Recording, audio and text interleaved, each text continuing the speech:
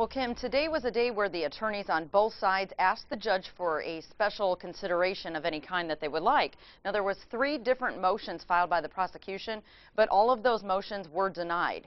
However, the defense attorney did ask the judge to push back the trial date, and that motion was approved.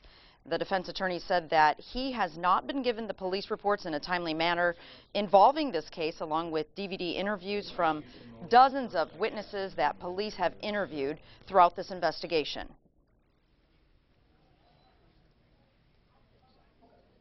He had given me police reports, but I'd say 80% of that is people they were just interviewing from leads that didn't lead to anything. So we're now finally getting down to sum and substance of things, and I need time to review that and entertain experts and witnesses of my own.